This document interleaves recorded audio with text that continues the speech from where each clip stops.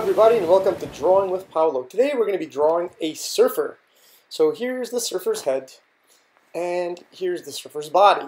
Essentially, you can decide in the position in which you want to draw your surfer. I'm going to be having my surfer bent forward a little bit, with an arm going forward and an arm in the water. His hand will be brushing through the wave, and so it'll be pretty cool. So here's the extended arm.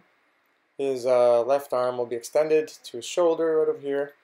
And then here's his chest, and we're going to place another line right here on the back side, and then we're going to set it up so that we've got everything going down to his leg. Right over here, his calf muscles, his knee, and then we're going to set up his thigh, his right thigh over here, his other leg going all the way to, of course, from the knee anyway, to the calf, like this. And this leg is very foreshortened, which means we have to make that leg very, very short, so it looks like it's sort of aiming at us, aiming towards us. Let's add some hair, surfer hair, some very free-flowing hair. It's sort of wet and being blown by the wind at the same time. Here's his hand going into the wave, just like that. And we're going to put in his other hand here. Let's retrace the lines here a little bit. Alright. And maybe put in the surfboard first. So let's add the surfboard. That way we know what he's standing on. It'll give us the illusion that, well, at this point it could be a surfer, it could be a snowboarder. The drawings of different characters are very similar. There's hardly any difference between the snowboarder and the surfer. So I have a lot of people asking me, like, how do I draw a ski person, or how do I draw a person surfboarding, or how do I draw a person snowboarding, how do I draw a person bicycle riding? Well, it's always the same human body. The human body doesn't change. The positions will, but if you know how to draw the human body, you have the tendency of knowing how to draw anything else, any other position that this human body will be in. So be it a baseball batter, a baseball pitcher, a football player, soccer player. As long as you know how to draw the human body, you should know how to draw anything else, essentially. Not anything else, but any other pose.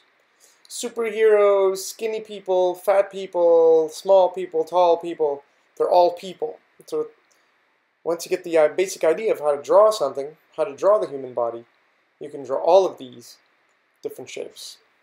So let's concentrate here on the eyebrows, and then we're going to concentrate on the eyes.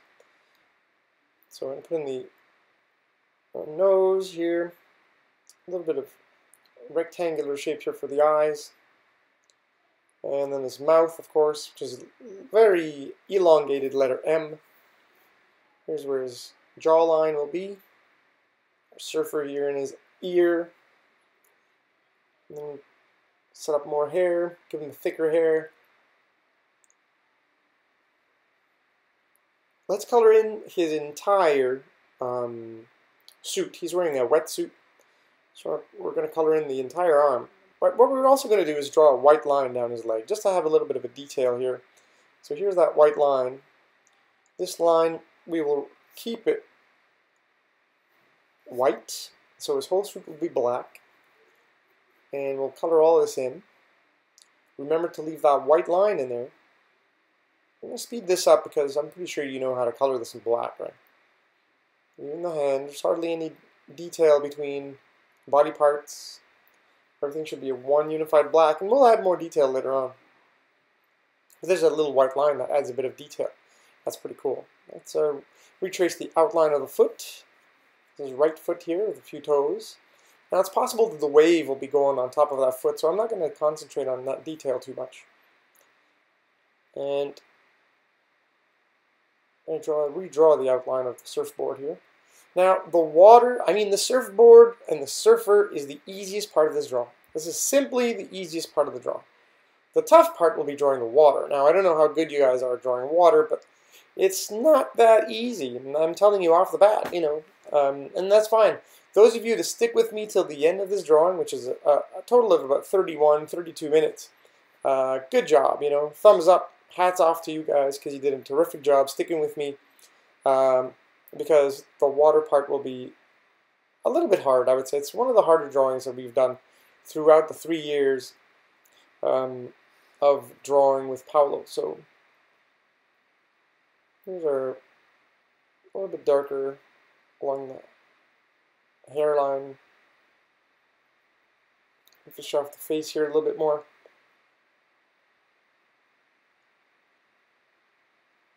Eye details, and let's see, we're gonna shade his face. So we're going to imagine that the light is sort of coming through the wave from the right side, and so his left side will be darkened, and so it'll be like a spot of light underneath his eye here, and his right side will be lit. We need to leave a little bit of light on top of his upper lip and a little bit of light on his chin. There we go. Color the underneath of his lip here a little bit, and leave that right side of his chin illuminated. Darken underneath his cheeks. Surfers spend a lot of time in the sun, so this guy's tanned. Seems to be having fun there in the water. I've been getting a lot of really cool drawings from you guys following me on my Facebook page, so if you want to share your drawings once they're complete, send them to me on Facebook, and I share most of the drawings there, of course. Those of you who want to share what you've been doing, send them on off. There's a lot of people that have been drawing my drawings but have added their own touch to it, and it's pretty cool. Let's say for this drawing, people have added, or will probably add, sharks and boats and whatever else, and that's the whole point. Is I'll give you guys the basics, the fundamentals to how you draw these things, and it's up to you to be inventive and to create really cool aspects to this character and these drawings. I love to see your creativity, and that's awesome. That's the point to my drawings, making these things, is to, yes, I don't want you to copy these drawings 100%. You can if you want to, for sure. But the whole point is for you to learn to draw and to add your own elements to this drawing. So I do not answer very many emails on Facebook. Not Facebook, sorry. I don't answer very many emails in YouTube. I don't answer any emails on Google+. I don't answer any communication through my email address anymore. I'm trying to keep everything into Facebook. And I'm sorry for those of you who don't have a Facebook account. I really hope you would make one and join me there on Facebook. I just need to figure out how to make everything simpler for myself. This is not a full-time job for me. It's a part-time job drawing these things for you. And so I'm trying to make it simpler for myself and to consolidate everything into one basic account, and that's Facebook. If you do leave comments on the YouTube, I appreciate them, and I do try to read them once in a while, but there's so many that I'm trying to just make everything simpler and set everything else on Facebook. So if you do have a Facebook account, you can find me on Drawing with Paolo as my Facebook page. So look up for Drawing with Paolo, and you can find me there. Like my page, and then you'll see drawings that I've posted for other people that have shared their drawings with me, and you'll get heads up on the next drawings and things like that. It's pretty cool. Some news and whatnot. So let's begin with the wave here, and we're going to try to make this as simple as we can. So this wave is curling and curving on top of the surfer, and he's like sort of surfing right through the hole or the eye of the big wave, right? This wave is collapsing on top of him, and he's coming right through there. So this is sort of where the outline of the wave will be on this left side here. And we need to make everything coming from underneath the surfboard curve on top and collapse onto the left side. So from the bottom right to the top and comes back towards the left. So every one of those lines need to be built in that way. While we're drawing this wave back here, I'd like to congratulate Emil Rodriguez is getting married on March 15th of this year, and I'd like to congratulate him on his wedding, and I wish him happiness, and to both of them, to Emil and his wife, or soon-to-be wife anyway, and I dedicate this drawing to them. So, hey, congratulations, guys. That being said, let's attack this splash here a little bit. We're going to add a bit of smoke and a bit of water, and you can merge the lines between the two whatever smoke and water splash looks like, it's all the same in a sense in drawing lines. So, you know, some stuff sort of looks like fire, some stuff sort of looks like water drops, some stuff sort of looks like smoke, and all this stuff. You can imagine that. You can even say that this surfer seems to be surfing right through a puff of smoke, and yeah, to this degree, at this point, it can definitely look like that. And why not? There's nothing wrong with that. It's alright. I want to try to make this, build in this thickness and layers to this wave. Let's color the background so we can detach the wave from a darker background here. I'll fill that in. And then I'm going to use my palm to make that nice and dark. So spread that out. Nice and dark like this. There we go. And that way I can see a good detachment from the wave. And we're going to add a bit more detail to the outline of this wave. Water drops coming off it. Just like this.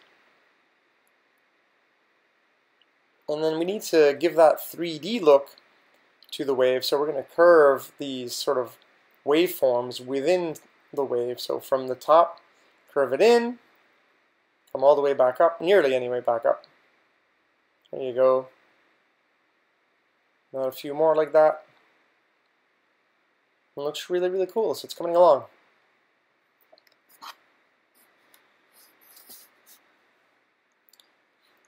A few droplets here and there, like this, and a few lines underneath. And here we go. Okay, so now we're going to start coloring in the wave, and this is where we're going to give the realism to the wave. So I'm going to color in some shapes, add some shapes like this, circles, ovals, and S shapes like this, and then you fill them in, making them nice and dark. And we're going to start with dark colors first. And we're going to add layers of light gray, then layers of darker gray, and then we're going to erase white lines back into the water to give them give the wave an idea of reflections and whatnot. So, but first we're going to start with a dark color and add a few more waves and whatnot. So the whole point at this moment is to draw in a shape and then color in that shape. Here's another shape. We're going to color that in, and we're going to use varying tones of gray. Okay, we can't have the whole thing in the same level of gray. You'll see that the bottom shapes are a little bit darker, and these shapes, the ones at the top, are a little bit lighter. Make this one dark as well. And we're going to draw lines going from these shapes to other shapes. We have to make them look like puddles of water, essentially, within this wave. Go out there and go onto the internet, search for wave, and really take a good look at those pictures of what comes up. And the better idea here is, as you're drawing this wave, is to look at good examples of waves. What does a wave look like? What does it look like in multiple pictures? What are the colors of the waves? And now to translate those colors into black and white. Now you can go ahead and use colored pencils if you want to, and that's definitely fine. I don't use colored pencils because I'm trying to think of everybody out there that may not have the money to purchase colored pencils, but everybody can have at least one pen or one pencil and use it to draw. So that's why I always draw everything in black and white, because I hope that everybody can follow along. Everybody can at least have one tool and a piece of paper, I hope anyway. And so that's why every one of my drawings are black and white. So I'm going to color this side here. And I'm going to color on this side as well. Another shape in there. And I'm not really, creating specific shapes. I'm just following the curve of that wave, trying to make that logical in the form of the wave, in the shape of the wave. Everything is sort of diagonal right now, and then as it goes up, it's going more vertical up here. And we're going to color in some sort of like vertical lines to give thickness to that wave from the top to the bottom. So just zigzag lines all the way down. Just like this. Well, I got a few like that. Give it some thickness, some depth to that wave. you really want the nose of that surfboard to pop off the water. So as I said before, I'm going to use my palm to smudge this stuff up. I want the whole water to be same uniform color, but then I want these nice shapes to pop back out, right? So we're going to retrace some of these lines, recolor some of these shapes. And a lot of you that send drawings, I tend to give you the comment that I find that your drawings have a lack of contrast.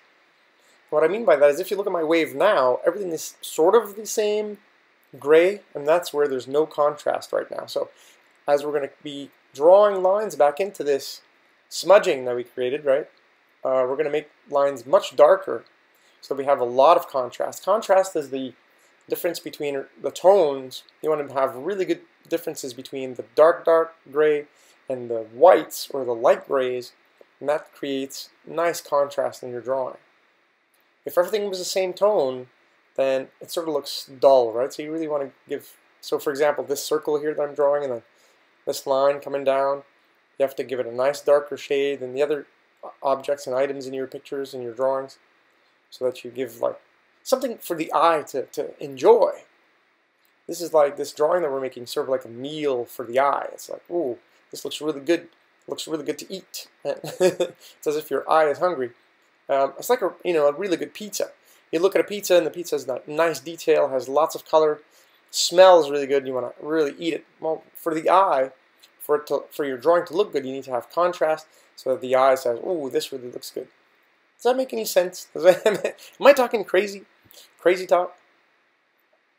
So there you go. These elements here that we're drawing in there is all about, how light and shadow affect your wave.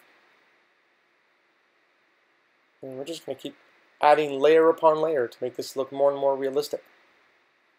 By the way, I did come out with a second book called Drawing Like Paolo, Light and Dark.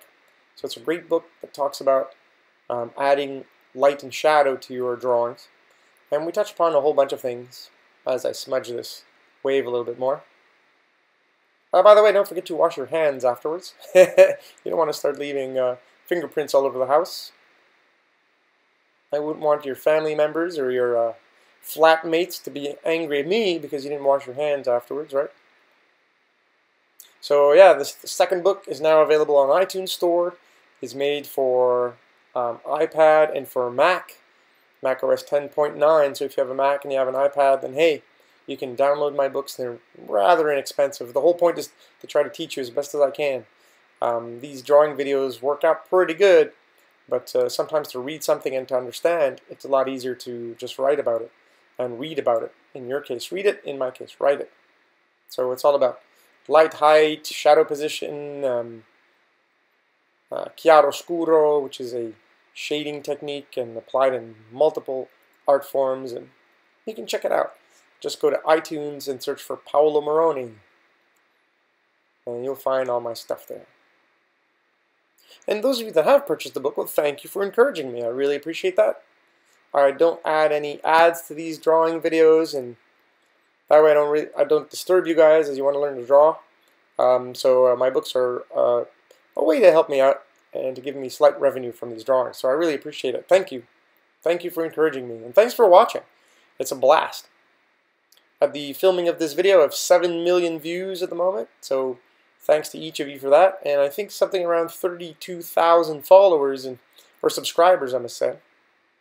So it'd be really cool if those 32,000 can come and join me on Facebook. Oh, what a party that would be. It would be a 32,000 person party. I'd bring the chips, all right?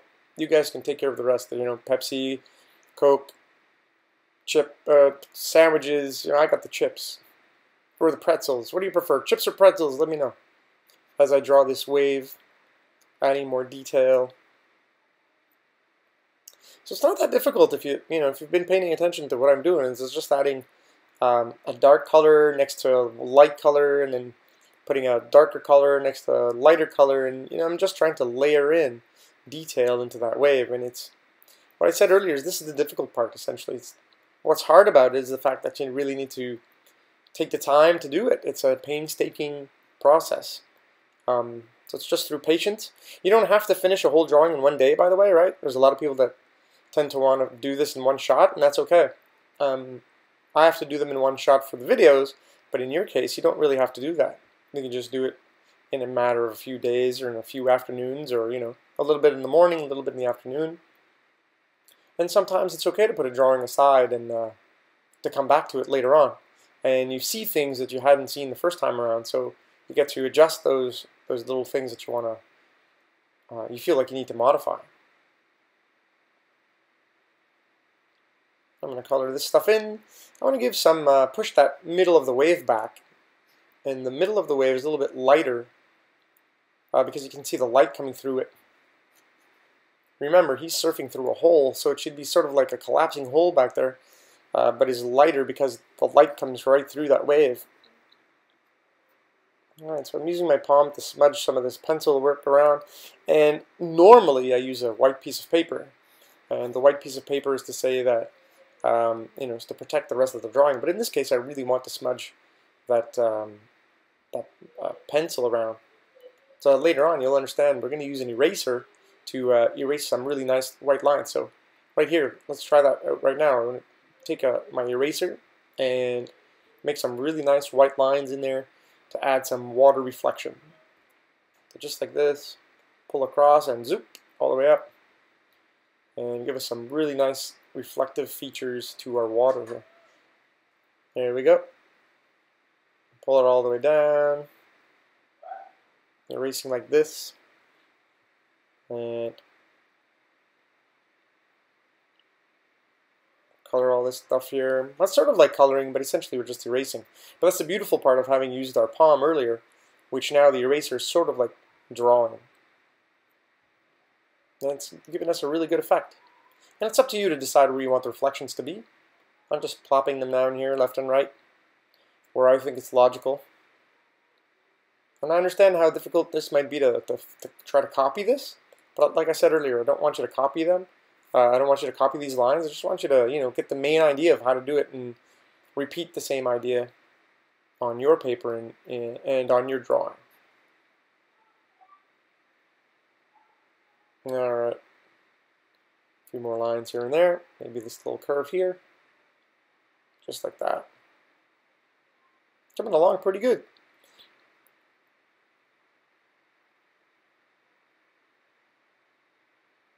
A few more lines over here, a few reflections,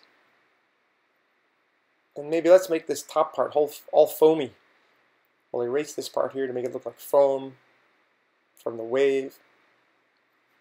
And you can use multiple techniques with this eraser to recreate nice elements to your drawing. Look at that. Alright, pretty cool.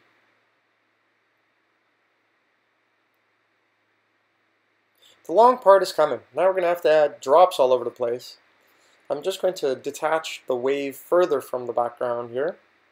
So we're going to add a thickness of coloring here. Just so that we'll make that wave a little bit brighter looking.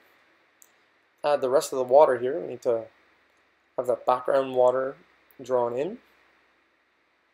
And as I was saying, that in a few minutes we're going to be adding those water droplets everywhere, and that takes some time, and we may even have to erase portions of our surfer suit there to add some water droplets on it. So bear with me, we're nearly done. We're getting towards the end of this pretty complicated drawing. Alright, coloring in this background a little bit. And notice how my lines, you can really see the drawing lines there, and that's pretty cool. You don't have to worry about perfect coloring. It doesn't matter. The whole point for some drawings to look like sketches is really cool. I find it cool anyway. Some people may think differently, but I really enjoy the whole sketch look to drawings. Okay, so we were talking about contrast earlier, and now it's up to me to make this drawing look a little bit darker in certain parts. And that's why I'm going to go over some of these shapes and make them look a lot darker. To have those hues vary in my drawing. I really am looking for some really darks and white. Notice the board is still white, and that board sort of fades into the white of the middle of the wave, and that's pretty cool. And then our main character is the darkest point of the drawing, and that's cool too, because That's where the eye goes to, is that darker area. And we need to repeat those dark areas a little bit around the drawing, such as around this surfboard here. I'm going to repeat the dark there, so we're trying to reattach every one of the elements together to make sense in this drawing. Let's have his fingers show through the water there, and of course, as light bends through water, you have the idea that certain of these things are broken, so you can get the sense that his fingers are broken, but they're not broken, they're just the light is being bent through the water, and that's just perception because of the light particles dancing around in there. Let's color his left hand here. I'm going to make it darker, sort of to match his face. Leave a little bit of reflection here on the top of his thumb. There you go. And the side of his foot.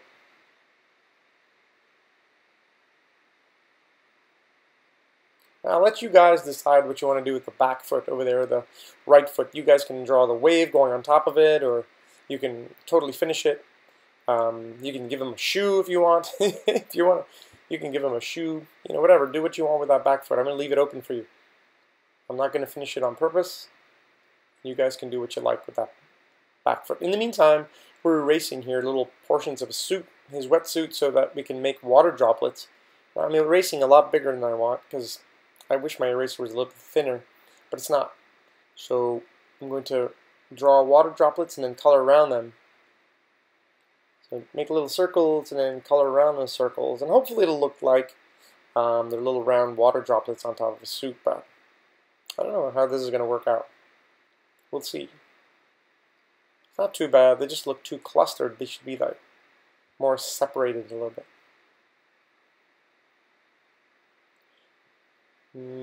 Let's see. Let's make this a little bit darker here. So we're adding more water droplets around here. And of course, it's not enough to add water to his suit. We need to add water droplets all around his suit as to unify the drawing. So let's add some droplets over here in the wave. Over here around his hand as it's splashing through, it's leaving water around. Water particles everywhere. Water droplets. This is the long part. But it really sells the drawing. It makes it look more realistic when writing these water droplets left and right.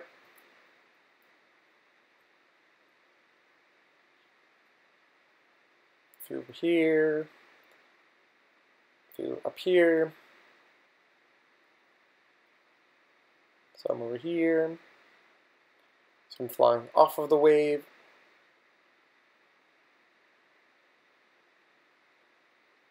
Some look like water drops, some look like circles.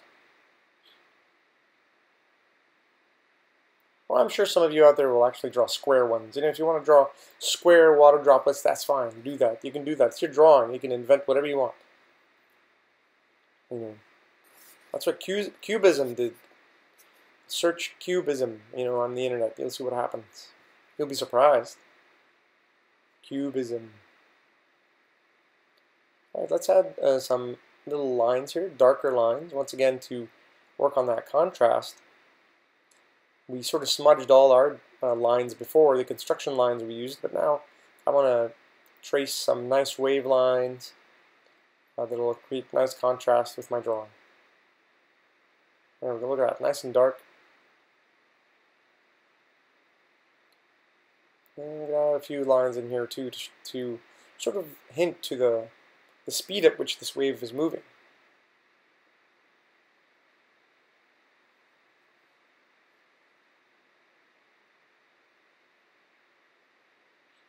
Alright.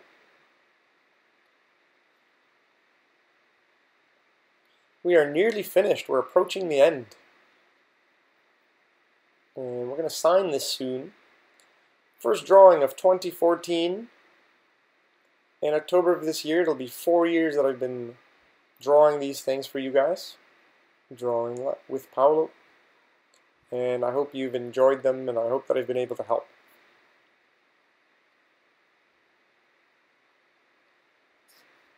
Alright, a few more lines, and a few more water drops and things like that to finish off. You can add as many as you like. If you don't want to draw any, you don't have to. And here we go, more water droplets here. Nice dark lines to detach from the light gray of the original lines behind them there. It still does look, need to look like water. So hopefully this sells it.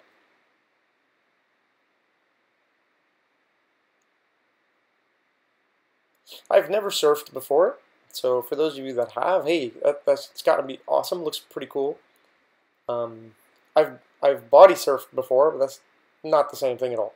You don't have to have balance on when you're lying down on a boogie board. In this case, to those of you that know how to surf, well, you know how to do that, and I don't. Maybe one day one of you guys will teach me how to surf. That'd be awesome. Wipe out! Alright, more little drops here and there. Make his legs here a little bit darker and add those water droplets in there. And we're nearly done. We are approaching the end. There you have it. So those of you who wanted a surfer, here he is. I hope you enjoyed it. Once again, congratulations, Emil, on your wedding. I hope it's a blast. Everyone, we'll see you next time on another episode of Drawing with Paolo, PM 2014. See you soon.